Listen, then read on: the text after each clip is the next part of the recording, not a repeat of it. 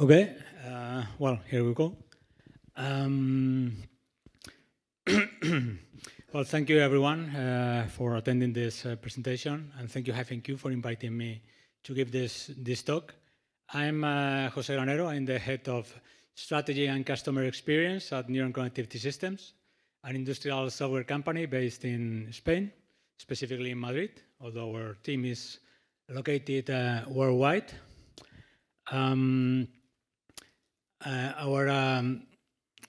Our company mainly has a flagship product, N3uron, which is an all-in-one industrial software for building IoT and data ops applications. The company, N3uron Connectivity Systems, was founded by system integrators. Many of us in the company have an extensive background in system integration, digital transformation, and operational technologies in general. And also many of us have worked in the past, have performed different roles in multinationals in the energy industry, such as Engie, SunPower, Siemens Gamesa, etc. Also most of our clients are in the energy sector along the whole value chain, ranging from owners to companies that provide operation and maintenance services, as well as software as service platforms for asset management. And that's why today I'm going to try and give you an overview of how these clients are currently using both vanilla MQTT as well as Sparkplug in real use cases for integrating their assets with their infrastructure. Okay, what do our clients need when they start an IoT project or a digital transformation project for their renewable power plants? Well, they usually have a common goal, which is a common goal to many other industries and sectors. It's always the same, to gain better insights into their processes, to make better decisions that allow them to be more competitive, more flexible, more efficient. Here we have some quotes from a few customers of ours. First, we have Trender from Biowa Americas. He says that they needed something to speed up customer integration and reduce costs. Then Dinner Thought from Adani Group in India. Again, better insights, no? More comprehensive information and scalable, feature-rich and reliable solution. And finally, here we have Miguel Hernando from Delta Tech, a Spanish company, who brings a major concern in this industry, which is security and data consistency. Because while it's true that nearly any digital infrastructure is susceptible to cyber attacks, it's also true that a successful cyber attack on a power plant, the grid, or a water supply facility would be much more harmful impacts to population than on any other types of assets.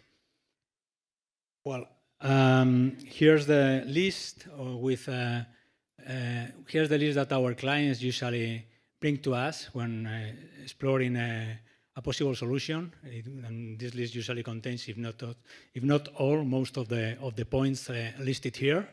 First of all, they normally have many remote sites, sometimes several hundred sites. And they want the architecture, the infrastructure they deploy to be able to integrate their entire portfolio and with the ecosystems of applications they have, whether it's SCADA, a CMMS, an asset management system, data lakes, historians, whatever. Another major requirement is scalability. They need to make sure that the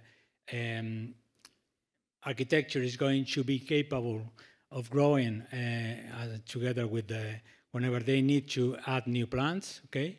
And security and integrity, as I mentioned before, this is a very sensitive type of asset to cyber attacks, so they place significant emphasis on security measures, such as data encryption, etc.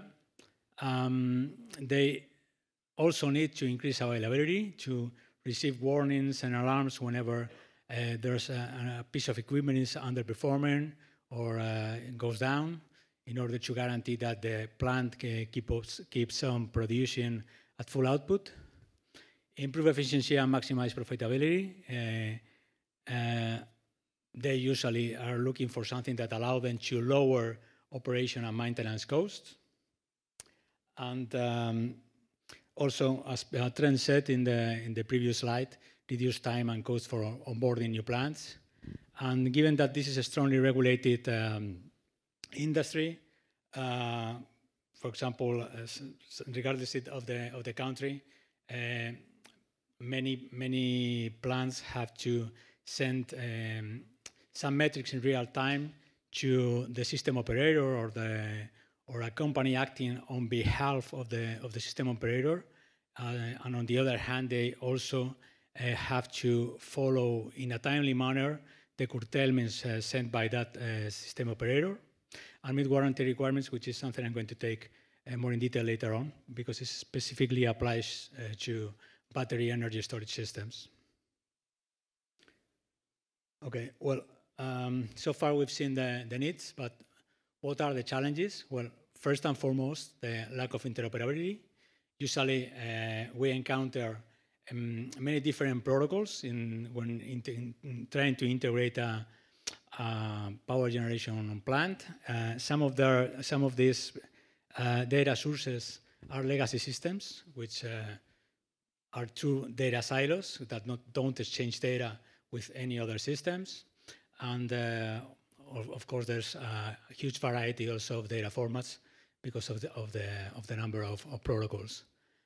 This is something that I've wanted to illustrate with this picture here on the left. This is a control panel with controller from an unknown manufacturer I had to deal with a few years ago when I led the digital transformation project of NG Spain for all the hydropower plants there. Here's, I've also added a short video which also illustrates the number of protocols you usually need to use when trying to integrate the different assets, in this case in a PV plant. No? We have trackers, we have inverters, string combined boxes. Beside Modbus, OPC2A, OPCDA, there are many other proprietary protocols for all these pieces of equipment. Usually these plants are in remote sites, so they communicate on unreliable and bandwidth limited networks. For example, via satellite. And of course, we have the need to integrate data from multiple systems. And this can be a problem, especially when there's a lack of IT infrastructure. Again, fear of exposing operational systems to cyber threats. As I said before, security is a major concern in this industry. And stringent regulations. In some countries, there can be severe penalties for those owners that don't follow curtailments in a timely manner. Finally, tight schedules and decreasing budgets.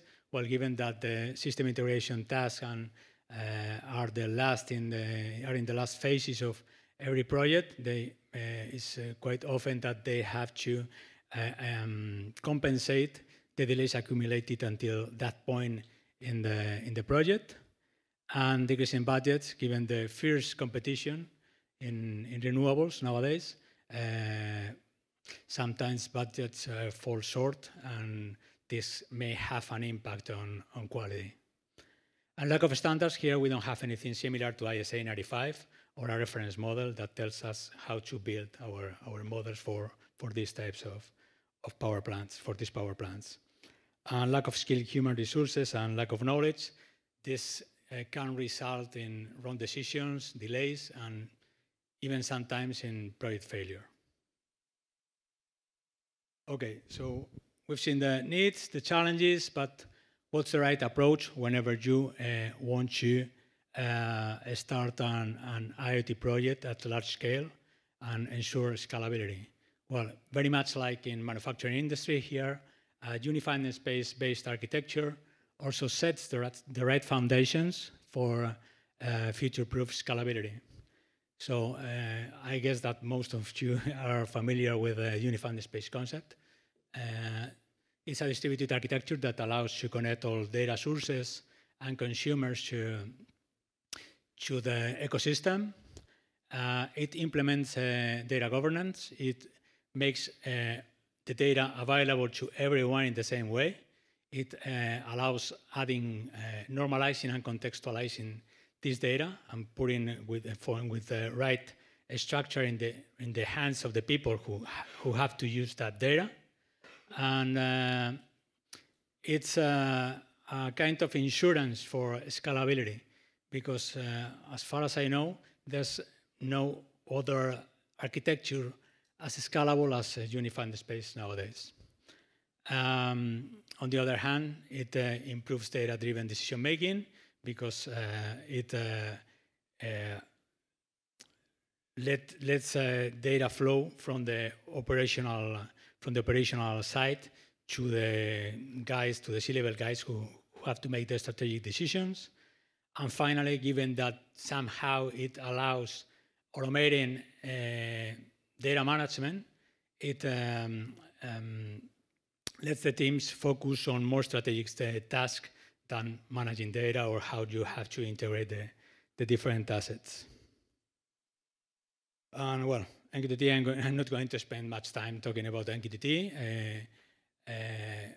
As you already know, is the most extensively used protocol for deploying a unified space-based architecture nowadays. It's open, it's driven, it reports by exception, so it reduces the usage of the bandwidth by 80%.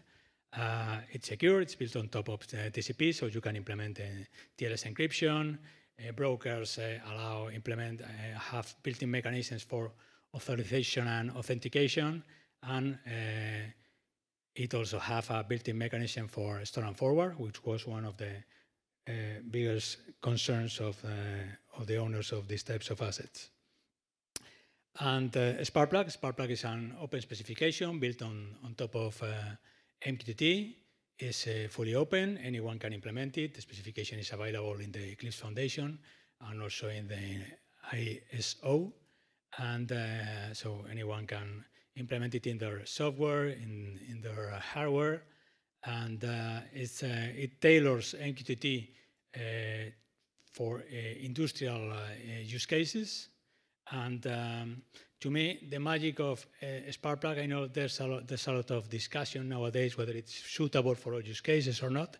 To me, it's a kind of magic, and it's very suitable for many applications out there, especially for wide area SCADAs, or not necessarily SCADAs, okay?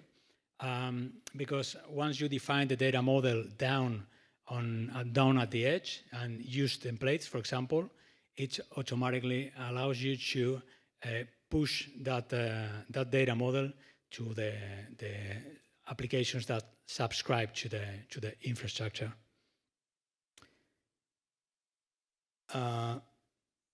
What does it look like? Well, this is an example with N3uron. Here on the left-hand side, we have a data model created with one N3uron node at the edge, okay?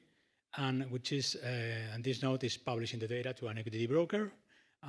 Here we have another central node is subscribed to the data coming not only from that remote node, but from many other plants, in this case in Spain. Let's go with some real use cases. This is an Indian company which has over 100 sites. This is the architecture they had until 2018. Okay, a bit outdated architecture. They were using N3uron as a kind of data logger to collect the data from all the systems and devices in the plants, where they had different technologies, wind farms, PV plants, and of course storage. And they were building these CSV files according to periodic triggers and uploading them to a central SFTP server, where this data was eventually ingested into the databases of their ENOC, the Energy Network Operations Center. So in 2021, we managed to come, because they were quite reluctant, we managed to convince them to move to something more updated, MQTT. And so this is what they're using right now. And they keep on using the same concept. Every time they have to onboard a new plant, they deploy a MQTT client down in the N3uron node, and they automatically connect it to their infrastructure. But funnily enough, this client in particular asked us to implement something that goes against the very essence of MQTT, that is snapshot mode. Given that MQTT is hedge-driven, it uses reports by exception, no? But they ask us to implement this snapshot mode, which takes snapshots of the data model and publishes to the broker every minute, I think. Why? I guess that it's because they didn't want to change much the ETL processes they have with the previous solution. This is another use case. This is another multinational company in USA, that they have plants not only mainly in California and also in Mexico. And this client specified Sparkplug from the scratch, from the beginning, because they have a very well-known SCADA in their remote operational control center, California. And what they are doing is more or less the same. They connect to all the devices and systems in the plant using different N3uron modules, and are exchanging data with the broker via Sparkplug. Here they have their SCADA, but they also added another host application, a software as a service platform for asset management, that by the time they chose to go with this software as a service provider, they didn't have implemented Sparkplug yet, and they asked them to do it in order to start using it. So there are more and more companies that are starting to use Sparkplug. This is another interesting use case in Spain. Here we have a company that provides loads dispatch, that is acting as a load dispatch center. So they have specified a N3uron to be deployed at the edge by all their clients, and they connect to the power mirrors to retrieve voltage, active power, reactive power, and the state of the main contactor. And on the other hand, they send the curtailment and the reason of the curtailment. But they also started a couple of years ago to provide an additional service to their clients, because they certify the green origin of the energy that is being producing the plants through a software as a service platform that uses blockchain, and that communicates on MQTT too. And this is the last one. This is a Canadian company who has a lot of plants with battery energy storage systems, and their major concern was that they didn't want, they needed to make sure that they weren't going to lose any data, because battery manufacturers obligate the clients to store huge amounts of data for a long time in order to keep the warranty. So they decided to go with this architecture. They have N3uron, and they are publishing everything to the broker, and finally they have a central N3uron node deployed up in the cloud. We subscribe to all the data sent by the remote nodes, and eventually ingest this data into that central data warehouse they have with timescale. Well, so now let's go with a demo, a plug-and-play solution to integrate PV plants with AWS IoT Sidewise. This is the architecture. Here on the left-hand side, we have several PV plants, okay, where, again, we have N3uron to connect to all the devices and systems in the plant, and using Sparkplug, we're going to exchange this data with -Q Cloud.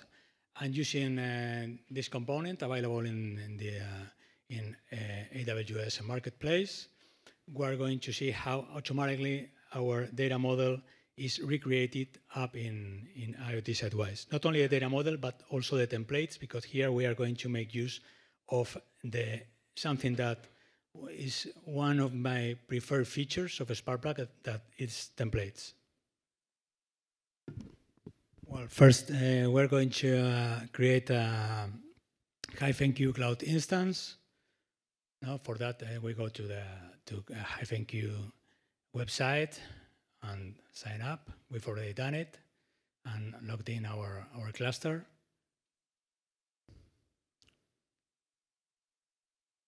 Now we go to access management, and here we've created a couple of users for N3uron and for IoT Bridge. I've recorded the video to prevent the demo effect, you know. So now we go to AWS Marketplace. Let's deploy an instance of IoT Bridge, which is an AMI. So when you deploy it, it automatically creates a user to access the Sidewise service in the same region where you deploy it.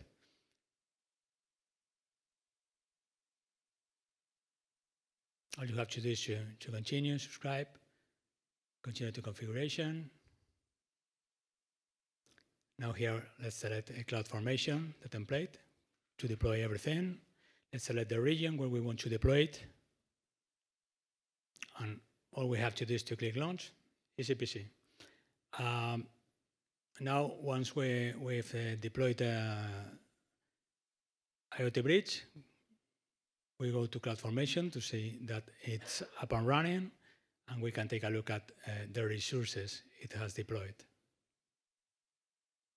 If now we go to all we need after that is to access the EC2 instance via SSH and configure only the connection to the -Q broker. The URL, user, and password we created previously in -Q cloud. I'm not going to explain how to do that here because it's very well explained in the documentation of IoT Bridge.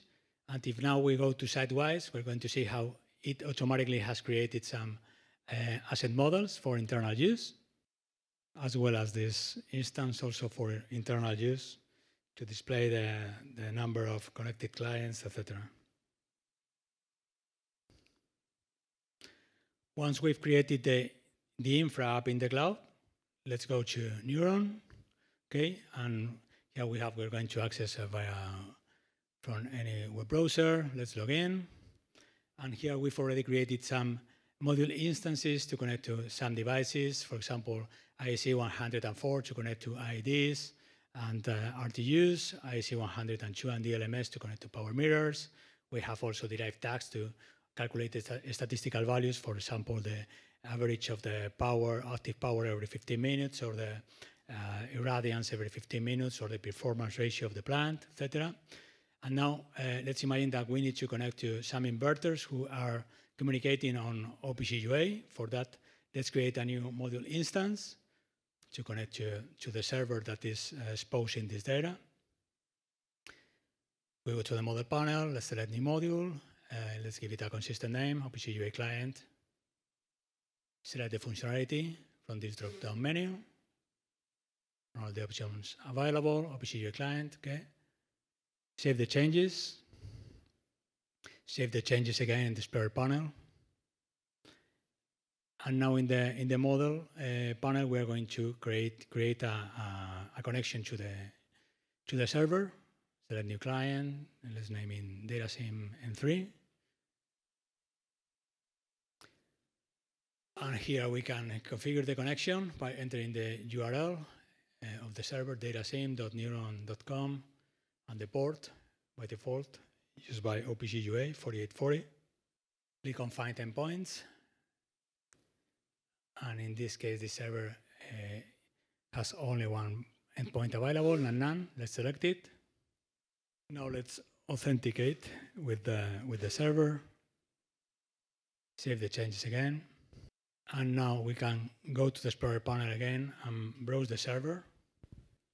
Here we can see that there are many repetitive structures, many inverters, weather stations, cabins. So it makes sense start creating templates. For that, We're going to drag and drop, for example, the inverter to the templates panel, save the changes again. And if now we go to the tax configuration section, we can change the name of the template to something more generic, add a custom property or as many custom properties as we need to configure everything. Let's create a custom property name device. And we can start using this custom property down in the configuration of the tags. For example, in Active Energy, we go to the node ID, and here we can build an expression to concatenate some text strings and enter the value of the custom property we just created between curly braces. Here in the output, N3uron is telling us how it has solved that expression. There's a gap because we haven't configured any default value for the custom property, so it's correct. And now if we save the changes, we can create an instance of that inverter by dragging and dropping the template in the model and giving it a name and entering a value for the single custom property we've created. Save the changes again. And if now we move to real-time, to the real-time panel, we should see that the only tag we've modified, the first one, displaying with a good value, with good quality. Now we should proceed the same way. We could export everything to a CSV file in order to configure our template much faster, and we would keep on creating templates, nesting a template into another, creating more complex structures. But given that we don't have time, let's import the templates we need for this particular use case. And let's also import the data model where we've used these templates. Here it is. The green color indicates that these are instances of this template. So if we made any changes to the template, this would be automatically inherited by all those instances. And here we can see, for example, how there are some the values of some custom properties are automatically being inherited from a parent in the hierarchy. That's the right way to work with templates in N3uron when created complex data structures, data models. And once we have our data model, what we are going to do is to publish absolutely everything to the -Q cloud cluster. Here we have all the tags coming from the plant.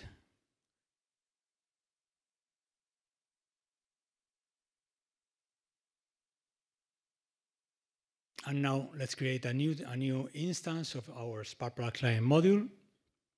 Select again the functionality of the module from the drop-down menu, Spark Client.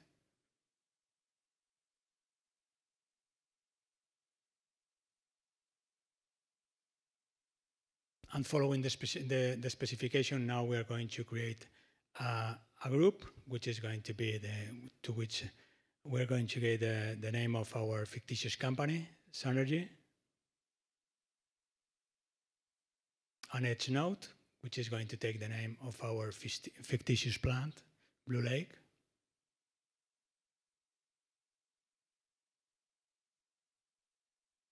Configure the connection to the -Q broker by copying and pasting the URL.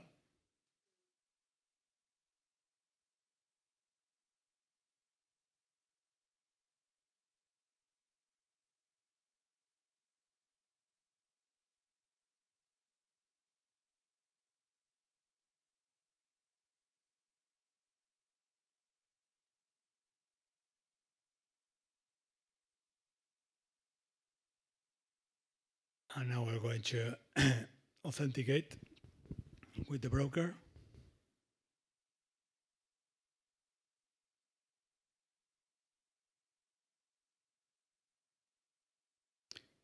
Create a new device to publish absolutely everything. So the default path folder is fine, and we need to create also a filter. The default filter is also valid. That rejects expression, which means that it's going to publish everything. And something very important now is that we need to enable the children's UDTs field, which is going to take neurons templates and is going to publish them as Sparkplug templates.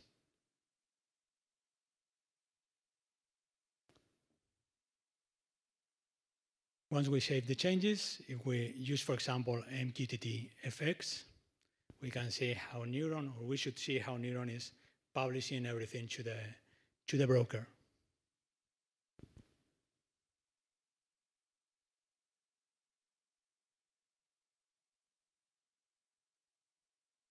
Here it is. And if now we go to Sidewise, we're going to see how the magic happens and how automatically everything is recreated up there.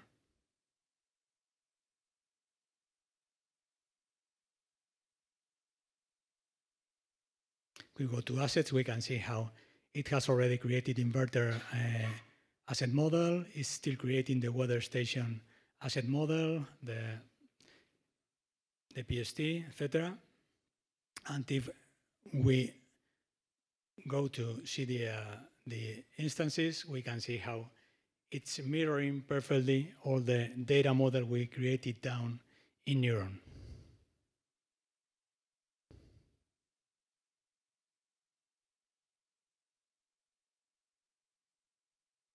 We select an inverter. We can take a look at the data that is getting to Sidewise in real time.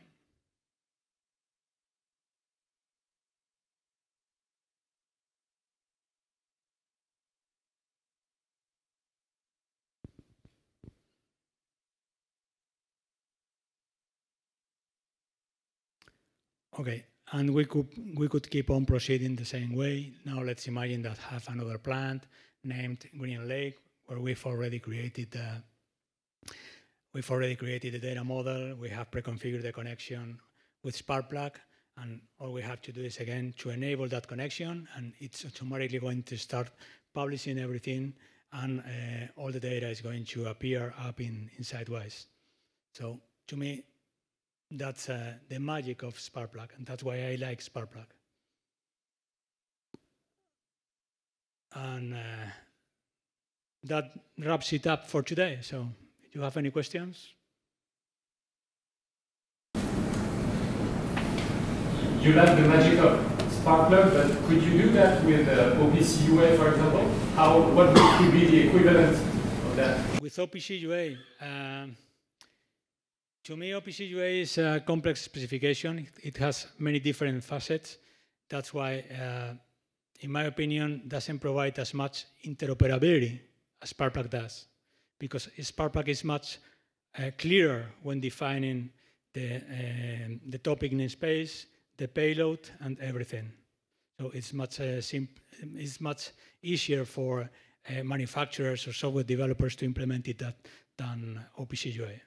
It's true that OPC UA, for example, can also use MQTT, but who's doing that nowadays, to be honest? I don't know anyone.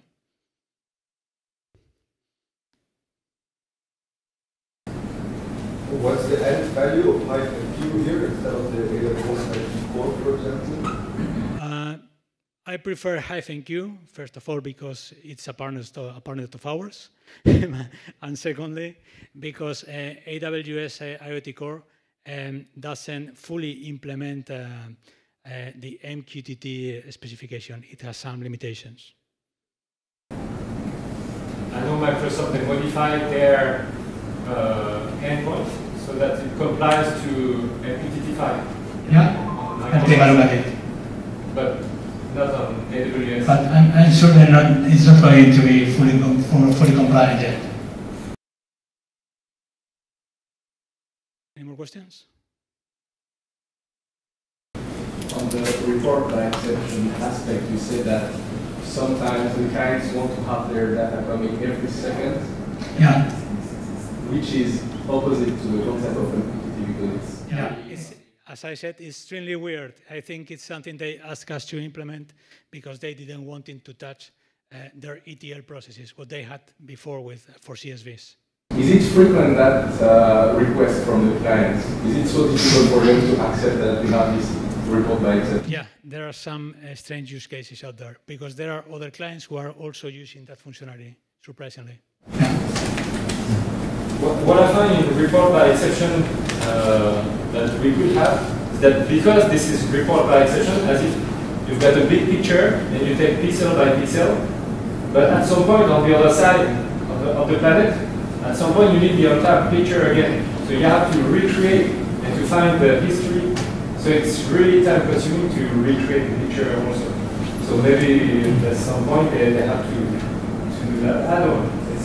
But at some point I know we have to, because we send pixel by pixel, we have to recreate the image, to compare, to do aggregation. So it's complicated at some point. Just to do only report by exception. Maybe. I like report by exception. It's very efficient, especially for these types of assets, where again they are communicating on unreliable networks with very restricted bandwidth, etc., etc.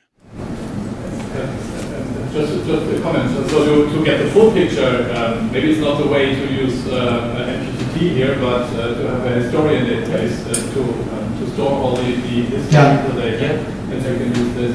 And one comment on MQTT 5 on Microsoft.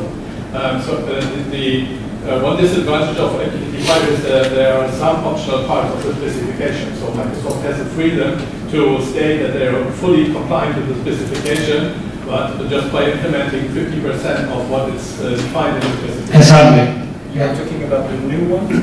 MQTT 5. Yeah, the new implementation of Microsoft like 2 months ago, is that right? Well, there's IoT operations, and then there's event-grid MQTT record.